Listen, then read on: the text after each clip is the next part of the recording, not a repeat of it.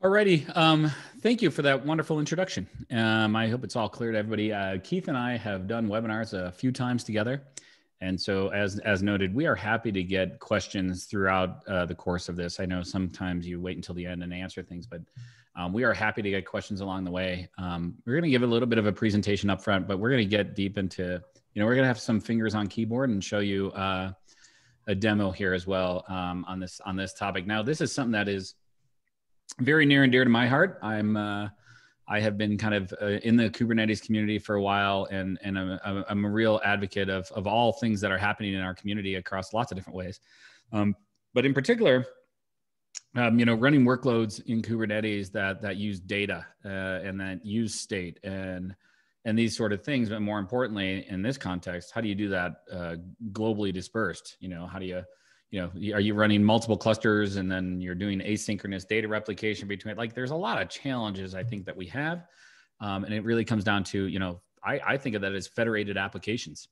The SIG Fed group in the Kubernetes community has had some fits and starts, but it's always because there's some really difficult things to solve.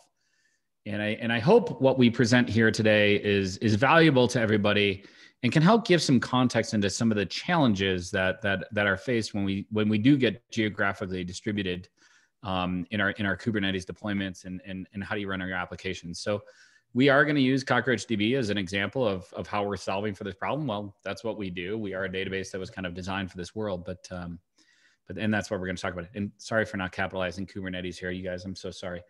I apologize to the entire community.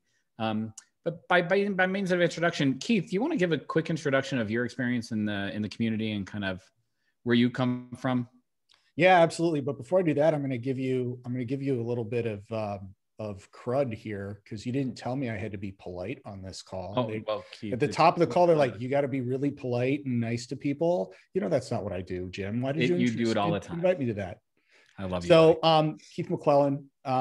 So I have been in the greater cloud native space for 7 years now. I started my career in containers at Mesosphere, so kind of a precursor to Kubernetes.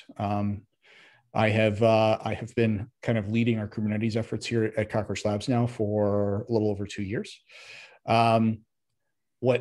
The thing that kind of brought me to Cockroach Labs was one of the things that's hardest to do in a cloud native ecosystem is manage state, right? So that's kind of why I joined the company, right? This is a really hard thing to do, and CockroachDB, quite frankly, is the easiest database I've found to run, regardless of where you're running it, which makes it perfect for running in Kubernetes. Yeah, in pods on Kubernetes, and likewise, and Keith, I go to Keith all the time with some really deeper technical questions. So y'all feel free to ask whatever you want of Keith. We can go to lots of different levels. I originally got introduced to Kubernetes. I was at a company called CoreOS, and I too saw the problem with some of the state. I'm an ex-developer. An application needs a database. How does that work, right? And so that's how I got introduced to Cockroach, and I'm happy to be here now. It's an interesting thing. So let me give a little quick introduction, 5-10 minutes on some slides, and we'll get right into demo. Cockroach, and I think what Keith and I both saw was this is something that was architected for the cloud, but ultimately I believe it was architected for Kubernetes. Cockroach is direct descendant of Google Cloud Spanner. It was actually the Google Cloud Spanner white paper, which was the kind of the how we got started here. 3 Google engineers, Spencer, Peter, and Ben, our 3 founders, actually started this company to try to build Spanner, but not tied to Google infrastructure. How do you build an open source version of that? And so that's really the foundation of where we started. But this is a relational database, and all the beauty that you get with the relational database, with familiar SQL, with consistent isolation, a strict serializable isolation. But more importantly, this isn't a document model underneath where you're kind of accelerating complexity when you start to change things, or the more documents you have, the more difficult. Let's use the simplicity and the elegance of a relational database, but make that distributed. And that's really what Cockroach delivers. But we implement it as a series of nodes. You can imagine each one of these running in a pod, spin up a new node pointed at the cluster, and it just takes care of rebalancing and dealing with kind of where data lives in that cluster. We'll show you that. We could scale further. We could scale across regions. And when you start to scale across regions, this is where Kubernetes starts to have some problems, right? Are you going to have, can you run one Kubernetes cluster across multiple regions and clouds? That's difficult to do. And federating a single control plane across all of that, that's some tough stuff. Lots of companies out there trying to figure that out right now. And I think it's interesting. But for us, we just federate at the data layer. We just create one single logical database across, all the different regions. And we're going to show you that in Cockroach. But again, being able to do that, it's not simple. You actually have to deal with the speed of light. It becomes a big issue. Now, we are going to show you today, not only can we do that across regions, one single logical database, well, we can actually deploy a single logical database, ask any node for the data that's going to access the data wherever it lives across 3 different cloud providers. And you're going to see a diagram of what we're going to do, but we can do that as well, which there's a lot of questions. There's just such thing as a multi-cloud application. We have a multi-cloud database, like one single logical database. Any endpoint in Cockroach can service reads and writes. But Cockroach in the name really comes from our resilient nature. Depending on what you want to survive from an HA point of view, whatever your failure domain, is it a node? Is it a rack? Is it a server? Is it a rack? Is it a data center? Is it a region? Is it a cluster? And so there's a lot of stuff that we do within Cockroach that allows you to survive the failure of a node without service disruption. What we're doing is we're ultimately writing data in triplicate across multiple different nodes. And then we use Raft. It's very similar to the way that etcd works in Kubernetes. In fact, we contribute to upstream etcd. And a lot of the stuff that we've done is actually under the cover is actually helping Kubernetes. A lot of the things that we've found to fix an etcd. So if you look at Raft or etcd/Raft, there's lots of innovation that we've done there. And that's a lot of the area we contribute. This is our code base I like to think of as a PhD in distributed systems. There are some really interesting things that we've solved for as we've kind of battled the speed of light. What's really interesting, I think, when you start to think about multiple different clusters and the way that Cockroach works, because we are a series of different nodes, you can simply set up a cluster and it's one single logical database. Any node can service a read or a write. And that's really important because each node is the same binary. In fact, if you wanted to bring up our management UI, our DB console, which Keith is going to show you, you could point that at any cluster. And God, man, Keith, I hope you don't kill the node that you're actually doing it on later. But you're going to get into that, dude. We had some fun building this demo. I think you guys are going to love this demo. But our UI is actually serviced from any one of these. You can literally, so like it's kind of a core distributed principle of what we do. We can ask for data, but find it anywhere within that cluster. So I can ask a node that's in US West, but if that data lives over in Europe or US East or whatever, it could find that, right? But we locate data. We allow organizations and customers to pinpoint or pin data to a particular location so that we can beat the speed of light. So that we can actually locate data closest to users. Now, people love this for other reasons, like, can I comply with data privacy regulations to say all German data lives on German servers, that sort of thing. And so there's some really unique capabilities in Cockroach, but it's very well aligned with the distributed nature of Kubernetes. And in fact, built within the same core principles, the same way that pods work, the way that we survive, the way that we can scale, very, very similar. In fact, the same kind of, etcd and Raft type stuff, right? And so some core principles at the base of what we're doing, very, very similar to Kubernetes. So that's a quick intro. It's actually an important intro because it's actually going to allow us to explain some principles that are going on in Kubernetes underneath when we get to kind of the networking stuff and everything else. So Keith, do you want to walk through, disaster and set up the demo a little bit? Yeah, absolutely. So when we start moving to a cloud native, let's stay on that previous slide for a couple of minutes. Sorry, buddy. I was going to the QA and I got lost. Sorry. No, that's okay. So, so when we start moving to cloud native disaster recovery, we need to treat a different class of events as if they're an everyday experience. So when we're managing your own data centers, the most common type of failure domain that you're managing for is rack failure, where you have, you'll have a switch at the top of your rack. That switch might fail. That'll take out all of the communications to any of the servers that are in that rack. So generally speaking, you want to make sure that you spread your applications across multiple racks so that a single rack failure doesn't bring down all your infrastructure, right? As we move to the cloud, we've had to start treating either availability zones or regions as kind of the failure domain, depending on what we need to be able to survive. And that means that we need to automatically heal from that type of a failure, because as soon as a human has to be involved in an event, then that's what makes it a disaster, right?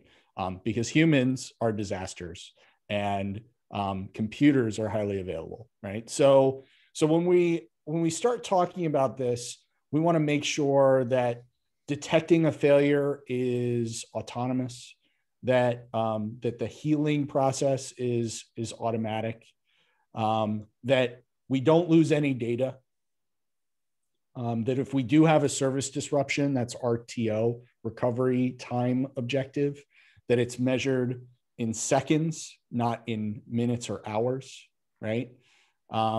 We want to make sure that the people that are tasked with fixing the problem are the people that are also tasked with building the solution to the problem. So in a lot of cases in traditional DR where you have two sites, the application team effectively created the problem, but the solution is really on the storage team, because the storage team is then restoring back from backups and tape drives or, offsite storage or whatnot. So instead, what we want to do is we want to be able to detect a failure and continue to operate. And we're going to demonstrate how one of the various ways we could do that here today. I think what's interesting here, Keith, too, by the way, I love the process owner. Where do we think about these things? And it's actually extending up the stack from storage all the way up into the application layer.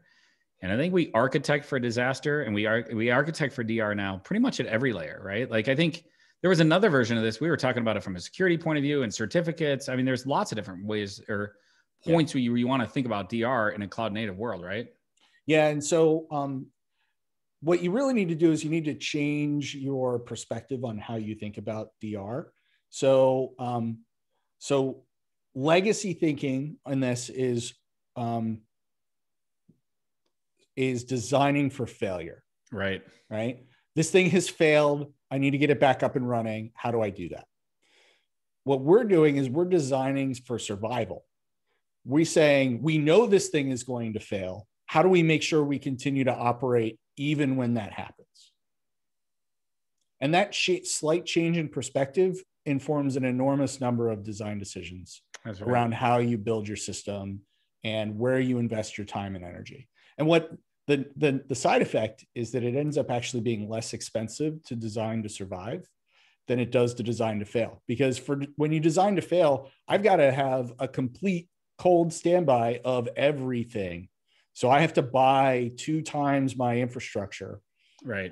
Just to be able to recover, because I don't know, there could be a fire in my data center, right? That's the type of disaster I might need to survive or recover from. If I'm designing to survive, what I'm actually doing is in our case, we're splitting across 3 data centers. We're going to jump to this here in a second. If I lose a data center, I just need to be able to continue to service all of my requests with with my 2 remaining data centers. So instead of having 2 times my infrastructure, I really only have 1.5x my infrastructure to be able to survive a data center failure. So I can actually bring my costs down by being more distributed and using a database like CockroachDB to enable that. And then avoid all the manual labor costs of manual remediation of an event. It's not even the labor cost. System. It's not even the labor cost. It's the mistakes. Yeah, exactly. Yeah. I mean, so when I was setting this thing up this morning, because this demo's got a lot of moving parts, which is why we're going to show the Julia Child's final baked piece and not the. I like to think about it as one of those setup. Fishing shows where they have a scuba diver down there underneath the water and they put like a fish on the hook. Yeah. So it's very much like that. When you're designing to survive these things, there's just a lot of stuff that can go wrong. So when I was setting up this cluster this morning, I put in the commands in the wrong order, and I had to blow everything away and get started again. And that's the kind of thing that happens when you have traditional DR. Yeah. A human runs the wrong restore command, or a human does, like, most disasters are human created. They aren't actually infrastructure created. Like, I don't remember what the exact statistics are, but it's like 7 out of 10 disasters were caused by a person doing something they should have either not been able to do, or even if they should have been able to do, they should have been double checked before they were able to do it. Right. Those are the types of things that cause disasters generally. Or they're like me, they fat fingered it. You know what I mean? Like it's Exactly. horrible. Like anything go wrong, and always does. Right. So designing to survive when someone does something stupid, like we all do on a pretty regular basis, is really the most important thing. If you want to jump to the next slide. Yeah. It's just a really point. It's funny, Keith. What's the trade-off of, and how different is availability from disaster recovery? I think in the new world, the modern world, we design for things to be available and optimize for that. And disaster becomes something you don't react to. It's actually, you design it into the system almost, right? And so it's interesting. So yeah. So here's a picture of what we didn't do. I didn't set up 3 CockroachDB clusters in 3 different sites and then kind of try to set up some asynchronous replication across them, because I might lose data. There wouldn't be globally consistent. This is actually really hard architecture to manage, because this is typically what people do, though, right? I mean, and not with Cockroach cluster with instance of Postgres, or insert database, right? If you were to try to span multiple sites with a traditional database, what you would do is you'd have instances of the database in multiple locations. You'd have some sort of synchronization process. Right. You'd also have some sort of a sharding process to be able to kind of make this stuff distributed, at least partially. Right. It'd be really painful. It'd probably break a lot unless you had some really smart engineers who basically built a distributed database for you. But if we move to the next slide, I'm going to start showing. But even if you're doing this and you're distributed in a single environment, you're still not solving the problem of latencies at scale across multiple clusters, right? And I think and you're still managing 3 clusters, but you're managing 3 databases as well, which operational nightmare. So, right. And the reality is your failure domain there is a pod or a node, right? Yeah. So what we did was we created a single logical cluster across 3 different cloud providers. We're using the different Kubernetes distributions in each of them, actually. So we've got EKS in Amazon, GKE in Google, and AKS in Azure, mainly because those were the ones that were convenient for me to spin up. I think, Jim, I'm a big OpenShift fan. I would have loved to have made one of these an OpenShift region, and now that ROSA is publicly available, I think I'm going to add a 4th region to this demo, but I didn't get a chance to do it this week. Under the covers, we had a couple of network peering options that we could have selected. I think folks, if anyone that's on the call has been on one of our previous webinars, you've seen us do this with something called Submariner, which does an IPsec tunnel across the sites. It's probably what I would recommend for most production deployments today. It's a pretty performant solution. But to kind of highlight a different way of doing this, I chose to use something called Scupper. So Scupper is another open source project. It creates something called a VAN, or a virtual application network. Effectively, we're doing TCP over HTTP. So Scupper creates these kind of TLS tunnels between each of the sites, and then uses that to encapsulate the TCP packets that would normally be transported between our nodes. So our nodes talk over gRPC, right? So all the gRPC traffic is then going over these Scupper tunnels so that we can get communication between all of the nodes. So Keith, this is like solving, I think when we think about federated clusters, one of the biggest issues is networking, right? Because you have different networks, and that's what you're solving here. The other is security, right? And so I know we didn't do this in this demo, but you have solved for that as well in the past as well, right? Yeah. So in this case, I am pre-sharing TLS certificates. Sure. One of the great things about another open source technology called Vault from HashiCorp is it also uses etcd or uses the same kind of underlying protocol as etcd. It uses Raft. So we could have just as easily set up Scupper and set up Vault and had a single certificate authority sign our certificates. That's something that we'll probably add to this demo over time. We have shown it to your point before with Submariner. Submariner is a little bit more sensitive to having that as a requirement than Scupper is. Scupper lets you pretty easily inject like a self-signed CA, which is what I did for this demo. Whereas Submariner is going to do its own, it's going to reach out to Cert Manager and actually request certificates, which is the right way to do things. Scupper hasn't got that feature yet. That's all. The only reason I wanted to highlight, Keith, we talk about, designing for disaster, and actually thinking through, and it's part of the overall architecture. There's so many different layers to think about. Federating of clusters is not simple. You're still going to have to manage 3 clusters here, but what are the things that you can do in a distributed system to do it across multiple? And I think that's and I think the networking thing, we're getting closer to solving this at scale with lots of different solutions here. But we're talking about networking in 3 different cloud providers here. So I don't want to underestimate the magic of what's going on in this diagram. Like, that's pretty phenomenal, dude. So yeah, and we're peering all 3 of these networks across 3 different cloud providers, where the infrastructure for the cloud providers doesn't provide any capability. That's right. Doing that. They don't want to, by the way. They really don't want to. Yeah. And so like you talk about multi-cloud, or even hybrid. Like if you want to run OpenShift on-prem and you do it, that's just a multi-cloud problem, in my opinion. Multi-hybrid, it's multiple regions. You're going to have this problem, right? So and I think this is happening. Is it easy to do this, Keith? I mean, I set this demo up this morning, so it's not that hard. Right. I wouldn't say it's easy.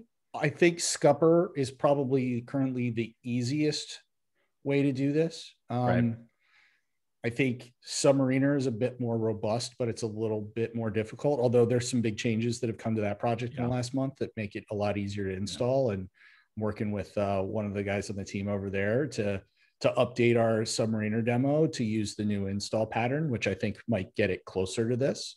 What I really like about Scupper is that because it's over TLS, it's over HTTP, I don't have to do any kind of, I don't have to get the network team involved and get firewall rules set and whatnot.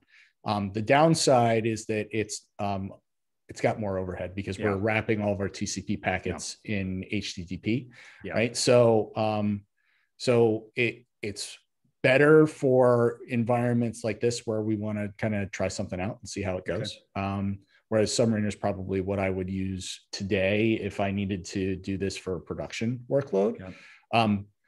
What's really cool though is both projects are making huge leaps forward in a real rapid way. I've been interacting with the Scupper team over the last few weeks. When I was when we started talking about this demo, 3 weeks ago, Jim, they already put 2 bug fixes into Scupper for me to make sure that this demo was working for us. They've been phenomenal. I have every confidence that this is going to be every bit the production grade solution that Submariner is going to be, and it's going to have the advantage of being more flexible in its deployment pattern than Submariner. But I also think Submariner is probably going to end up being the more performant solution. Well, and I think, look, there's trade-offs for whatever, and simplicity or speed or whatever, overhead. Like, I think, there's different, this is the beauty of this community. I think there's different approaches that are emerging. And I think the right approach for each implementation is going to win for that implementation. And so I'm just excited that you're like, Keith, I know how hard you work, and the concepts are here to actually do this. You just need to go out and find them and do it. And that's the funny thing. And that's what's interesting about this community. But let's move on. Let's get out of slides, dude. So let's talk about what we're going to do here in the demo. Yeah. So if you move to the next slide for me. So we're running something called TPCC, which is a workload. It's a standards-based benchmark, tpc.org. Feel free to go read about it. It simulates a warehouse workload. We're going to be running not that big of a load because I'm going to be doing some kind of neat Just stuff. 100, what, you're like just 150 warehouses, right? Yeah, Like we're a running small 50 one. warehouses per site. Nice. And that workload client is just kind of, generating some load against the cluster. Yeah. And then we're going to use something kind of neat called Well, 1 second before you do that. Yeah. By the way, the TPCC workload, we actually package that in the binary with Cockroach. A little commercial. We package a couple different workloads within the binary that if you wanted to start using Cockroach demo, you can actually run a TPCC workload against our database today. But yeah, and we test CockroachDB up to 140,000 workloads. So that's what roughly 4 orders of magnitude larger than what I'm doing today. This is just kind of this is more of a functional demo than it was meant to be a performance demo. And then we're doing something called KubeDoom, which is literally what it sounds like. It's Doom, like from id Software 1997's Doom. That's they released it as a GPL project, and someone hacked it to do chaos testing on Kubernetes pods. So we're going to be killing some roach demons in KubeDoom, and it's going to kill pods in our AKS region. So which is kind of fun. And we're going to show the database keeps running. It may end up killing the workload generator in the east because it is a the monsters don't appear differently based on what the pod is. Right? That's right. They all look so the same. I might a pod's a pod. A monster is a monster. I might shoot the TPCC demon. It actually is not thread safe either. So I might kill KubeDoom itself, which could be fun. So it's a little bit meta, using Doom to kill its own process. Yeah, but Keith, I mean, the trick here is like, even if you were to kill that, Kubernetes is going to survive that pod. The pod's going to come back, right? Like, I'll have to reconnect. Exactly. And the trick here is, and you may actually kill the admin UI that we were hitting, or maybe you're doing it from another region. No, the admin UI. But the point is like, once a pod dies, you killing it. We're killing the pod, not the instance of Cockroach. We're killing the pod. Kubernetes automatically is going to restart that pod, and Cockroach is going to start in that. And the database is not going to have any sort of database will continue. The database will continue to run regardless of how long it takes for those pods to recover. Exactly. The UI, I think I'm actually reading the UI out of the Google region. Oh, good. So you won't kill it this time because we had a couple of fun. Yeah. So we shouldn't. Although I am using the load balancer. So one of the other things to keep in mind, this is a specific to Scupper. So a van uses forward proxies. So when I pull up the screen, each region can see all of the pods for all 3 of these regions. And so in the East region, it's going to see the central and west pods. Those are actually proxy containers. All they're doing is acting as kind of a transport layer for the nodes to communicate with each other. We could end up killing a bunch of those too. So why don't we go ahead, and if you could stop sharing your screen, I will start sharing mine. Okay, buddy. We'll go kill some stuff. I love this. So I also already used some cheat codes so that I can actually kill some demons. There's something like 40 pods running in this environment. So there are a number of. Hey, Keith, real quickly, there was a quick question there. I mean, one of these regions could have been on bare metal, right? I mean, whatever. Like, a region's a region, a cloud's a cloud, hybrid environments. It could have been Equinix metal. We just chose these 3 because that's what we had. It's good fun to watch. We chose these 3 because I had accounts. That's right. Spin up infrastructure for these 3. We could have just as easily done this in DigitalOcean or done this on bare metal if I had under your desk. Yeah, I think we probably would not have wanted to run it on my laptop, but we could have. Fair. Technically. I mean, Fair. I tested KubeDoom on my laptop. It did work. Left-hand side of my screen, the first three boxes, the red, green, and blue boxes, those are just the workload generator running in the background. So we're processing transactions. I kicked this off about 45 minutes ago. So we've been processing transactions for a little while. The black area of the console screen is showing you the current status of the pods in East. So this is in Azure. So you can see the CockroachDB-East-0 through 8 pods those are the actual local nodes that I'm going to potentially be killing. There's also the internal proxies. These are the outbound proxies for the CockroachDB pods that are local. And then we have the inbound proxies, which are marked as central and west. Okay. There are also a couple of other things going on here. We have a client container, which is what's actually running TPCC. We have the service router, and we have the service controller. The only thing pod you're not seeing, because this is showing the CockroachDB namespace, is the KubeDoom pod, which is running in the KubeDoom namespace. So I didn't switch to that. So you can see we're running 500 queries per second. I didn't optimize the performance of the queries here at all. So ignore the P99 latencies. If you've watched any of the demos that Jim and I have done in the past, you know, I can get these latencies for TPCC down to, 100-ish milliseconds for our P99. Have just didn't choose to do that for this particular demo. I did make sure that we could dig into each of the regions and take a look at each of the nodes. So you can see all of the nodes that I'm going to potentially be killing are all running some queries. Okay, so I've run queries running across all of the nodes in the cluster. All right, so now for the fun stuff. Gonna go over to Doom. I'm gonna make sure that I can still fire. See through walls? I've got no clipping set up. So you can see the names of all the CockroachDB pods. I'm going to go and kill some stuff. I should still be kind of immune for a little bit. Oh, wow, Keith, really? Bloody pod killing. Yeah, bloody pod killing. You're going to start to see some of the pods. See on the left-hand side, one of the East proxies died and restarted. Yep. We got all kinds of stuff is dying.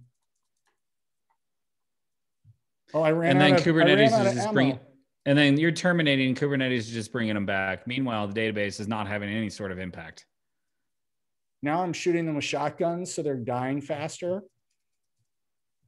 Because before I was using the Gatling thing, I can switch to the one that will probably kill me too, the BFG.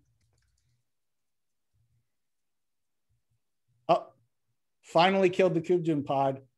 Well, so we just saw a bunch of stuff die, and you can see we're still creating containers. We killed the TPCC process that was local, but my queries are still running on the west and in the central. You see 3 nodes actually still haven't recovered yet. They're recovering for us.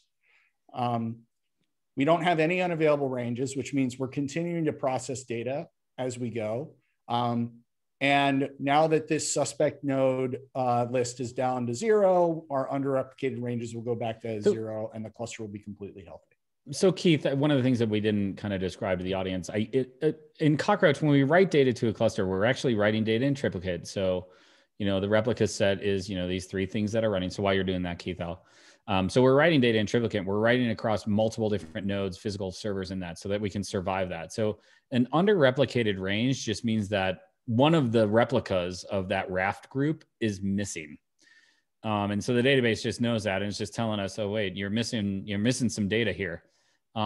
What's interesting is that at no moment in time was there an unavailable range. A range you think of as like a tablet or a shard. We automate all of that underneath the covers. So the data, no matter where it was being accessed in west, east, or in central, was accessible.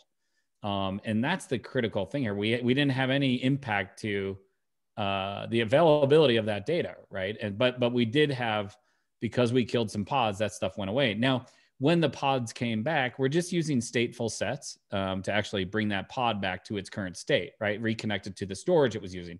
Somebody was asking, what's the best practice for, deploying Cockroach? Is it, well, how does that storage work? Well, each node has its own storage connected to it, its own PV claim, right? And so ultimately stateful sets is managing that in Kubernetes. And as you kill the pod, it just comes back. And then the range is back, that little piece of data, right, Keith? Yeah, that's correct. Yeah. Yep. So did you want to show the impact on some of the metrics, Keith, or no? Yeah. So I am waiting for the cluster to decide that it can get its metrics. Oh, right. And I will reshare. This is, what'd you kill? You killed KubeDoom. I killed KubeDoom. I killed the TPCC container. I think I killed all of the forward proxies in East, as well as most of the database pods at least once. Right. It looks like I don't have anything left. So for East, I killed half of the database pods. So anything that's here that says 4H, those you're no longer sharing, by the way, Keith. Did you know? Or oh, sorry. Yeah. Sorry. There we go. Sorry. Yeah. So for anything here that says 4H didn't die. Yeah, because we're running for 4 hours. Right. So, but the ones that said there, so we killed a bunch of the forward proxies, both inbound and outbound. We killed, it looks like 3 or 4 of the CockroachDB pods. I managed to not kill the scupper router or the scupper service controller, which is good because that would have killed all of the proxies. That definitely would have that's effectively like taking the entire region out of service. The database will survive that too. Let me ask you about that, Keith. If you had done that, I mean, it would have basically, I think we did this last time we ran this, right? Like it would resolve over time, correct? Yeah. I mean, it would just basically automate and heal, correct? That is correct. Yeah. Now, the challenge that we're having right now is I think I was wrong. I think I actually killed the pod that was hosting the admin. Oh, so you got to go to a different pod. Yeah. So you have a different IP. So again, what Keith can do is just point the browser at a different node that's running. Because I didn't set up a global load balancer. Yeah, that's right. Yeah. Otherwise, yeah, it would have been. All right. There we go. Oh. There we go. Yeah, you're back. Let's see. Yep. There we go. Yeah. So you can see we definitely had an impact to our queries per second while this was going on, which is not surprising. We did just take out a third of the cluster basically. But the database stayed available. It was always processing queries, and it's starting to recover right now. It won't because one of the load generators died. It won't get back to full unless I restart that load generator. Right. But you aren't going to kill the load generator in real life because that's a bunch of people hitting your app. Well, yeah, normally that would have a load balancer in front of it. So it would have, it would have continued anyway. Our latency numbers kind of jumped around a little bit, which is not surprising. But the point is that the cluster survived and healed itself. Right. And I really didn't have to do much of anything other than talk to you for a couple of minutes. And this is one of those things where it's like, we've talked to customers and they're like, well, we didn't even know an event happened until we went back in time. And because stuff just basically survives, right? And I think that's the trick here. It's like, you got to actually go find when you have issues. Our biggest challenge is when customers want us to show failure in Kubernetes. It's kind of the reason why I wanted to build the demo. It's actually hard to do without like straight up deleting the stateful sets, because Kubernetes will regenerate the pods so fast that we don't even have like a substantial service outage. Yeah. Yeah. All right. Well, Keith, I love your demo. I'm gonna stop sharing. Yeah. I do like doing chaos testing with Doom. It brings me back to my video gaming heyday. So It's always fun. Keith, there were a couple questions in chat, and if anybody has any questions of anything we went through, I'll go through a couple of them. I think Jim answered a lot. Thank you, Jim, for answering these. But somebody was actually asking about a project. I think they were asking about Submariner. It's just Submariner.io, right? Isn't that the website for that? Submariner.io. Yeah. And then Scupper is Scupper.io. Yeah, SKUPPER. That's right. That's right. Yeah. So if you're looking for that, I think those are the two projects. Let's see here. Jim, there was one question I didn't do a very good job answering about ulimits in Docker and Kubernetes and kind of how we deal with that. Keith, are you familiar with ulimits and whatnot? Yeah. So we don't run into a lot of problems with ulimits generally. This is definitely like a low level Kubernetes thing. When using the managed service providers Kubernetes, we don't have a whole lot of problems with this stuff. Sometimes we run into it with self-managed. Generally speaking, you fix them outside of Kubernetes and then restart the kubelet on the pod host, and then that gets inherited. But that's not something that we normally need to even really worry about. We do have some instructions on what to set those ulimits to in our docs to support the database, because we do have minimum requirements there. Right. So another question that came through, and this is a real basic kind of cockroach question, Keith. How are pods distributed across nodes? Since those stateful sets are used, does this mean it's restricted to one pod, one node? What happens if we want to score horizontally scale? Kind of a softball of a question. Yeah, so by default, we do use anti-affinities to stop multiple CockroachDB pods from launching on the same physical server, largely because we need to treat the server as a fault domain as well. And so now in a multi-region deployment like this, that's less important because we're treating our top-level fault domain. So from a replication perspective, the top-level fault domain is the region or the cloud. So we're already not going to have multiple replicas on the same physical server by default anyway. But you can enable running multiple CockroachDB pods. Generally speaking, you're going to get better performance in that scenario if you run larger individual CockroachDB pods, and then scale out by having more pod hosts. That's generally the best practice. It can be done. You can disable the affinities, but then you have to be very careful about how you set the locality flag so that we don't put multiple replicas of the same data on the same physical node. And Keith, I mean, that's a pattern to think of regardless of Cockroach. I think that's just something that, as you're building your own applications and services and you're running on Kubernetes, that's really good advice, because I think it's one of those things that you don't know until it hurts you.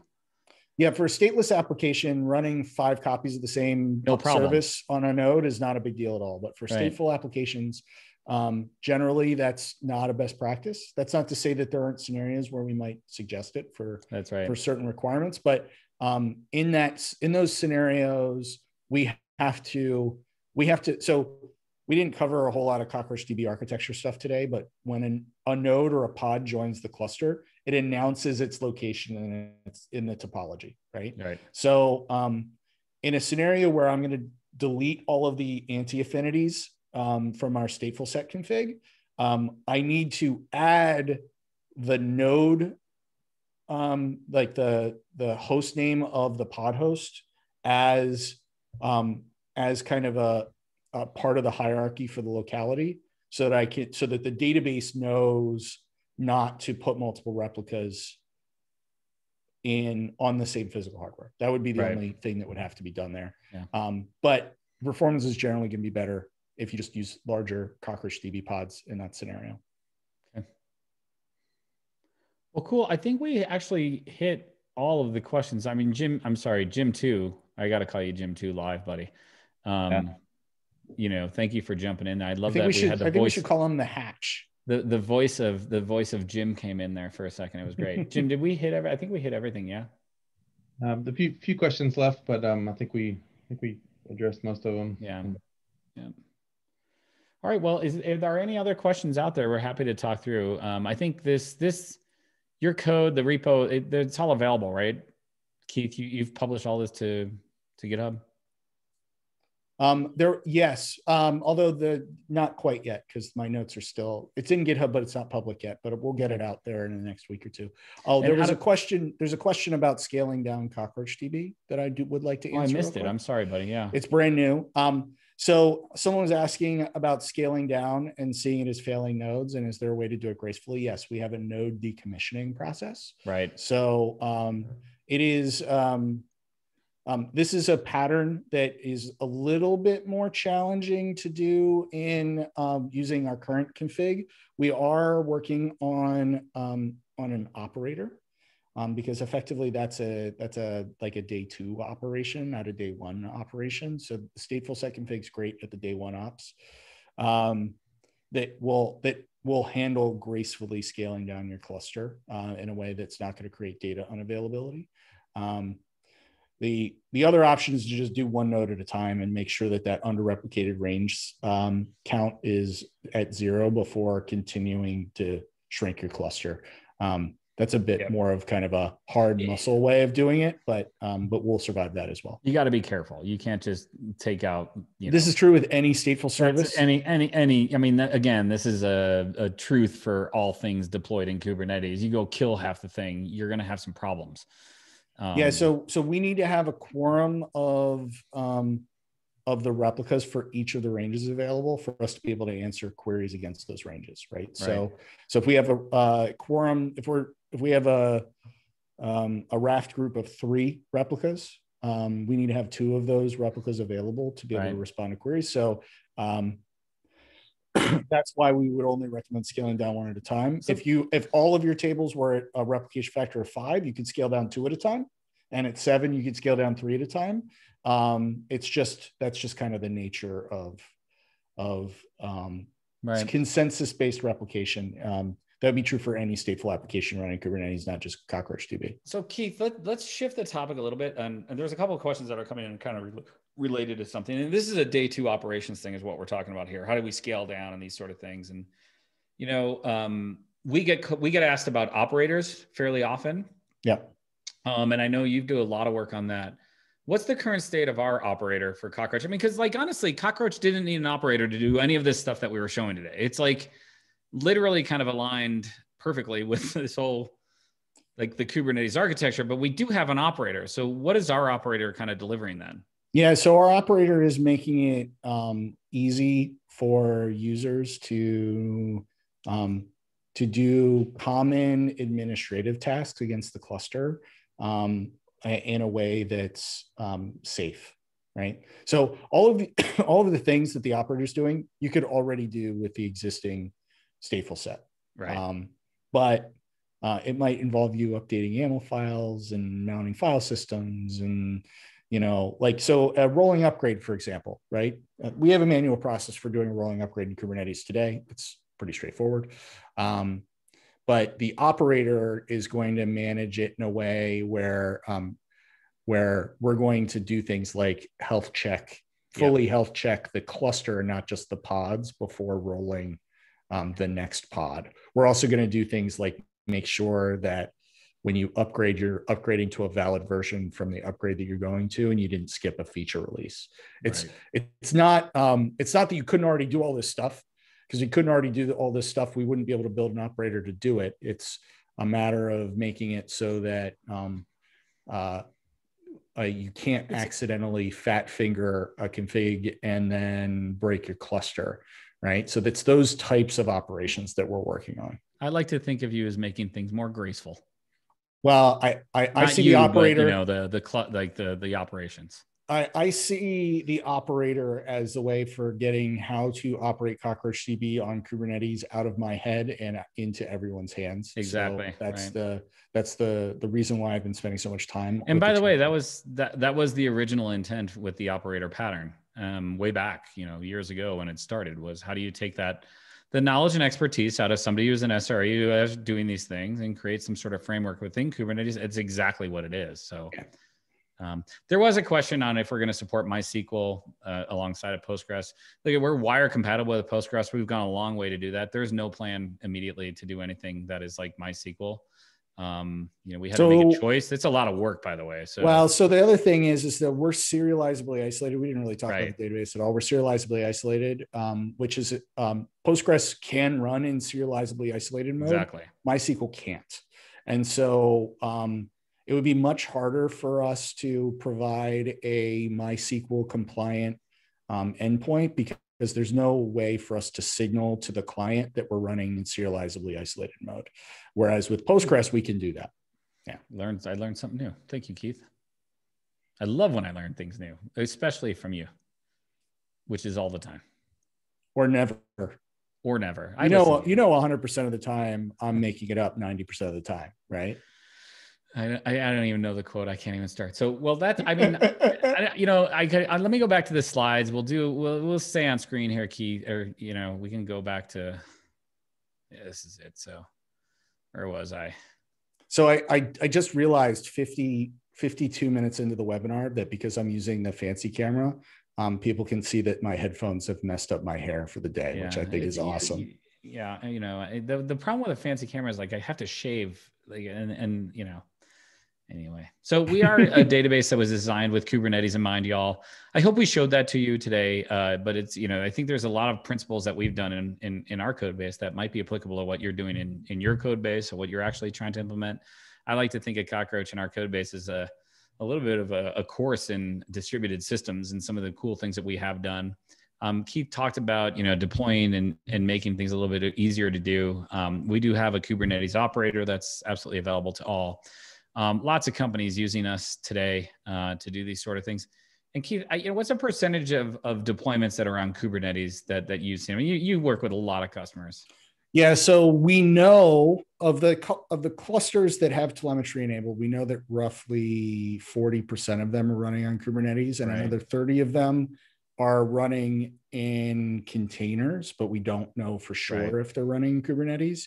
So anywhere between 50 and 70% of CockroachDB environments are running Kubernetes today. These are long-running clusters. So we define a long-running cluster as one that's been up for more than 7 days. So not something you're running on your laptop and shutting down at the end of the night.